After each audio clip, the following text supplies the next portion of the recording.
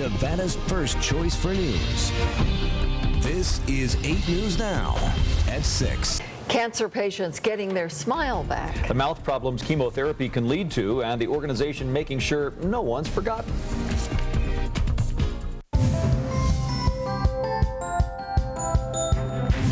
Today is Buddy Check 8 Day, when we bring you the latest on breast cancer and breast health.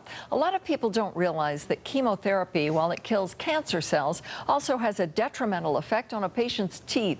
We met a breast cancer survivor who was helped by the local foundation called Smiles for Survivors. Thanks to them, she has her smile back. Chemotherapy can be a lifesaver, but it's also a killer. It kills cancer cells, and because of the way it does that, it can also kill the cells which keep your teeth healthy. The chemotherapeutic agents actually work on cells that divide rapidly, which is what you see in cancer. That's what cancer cells are.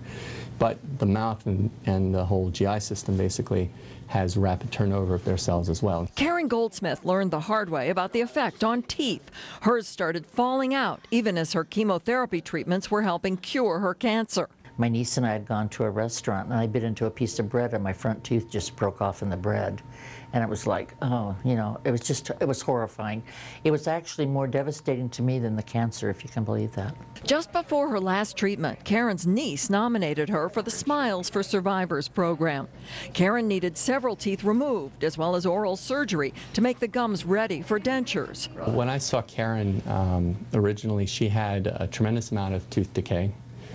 She had generalized bone loss and periodontal disease, gum disease. Dr. Degen, who's one of only a few board-certified specialists in both medical and dental surgery, basically redid Karen's entire mouth. With the help of general dentist Dr. Bradley Strong, they restored Karen's smile and her self-esteem. I feel like I'm 30 years younger, and I can just do anything. I can conquer the world, so it's a great feeling.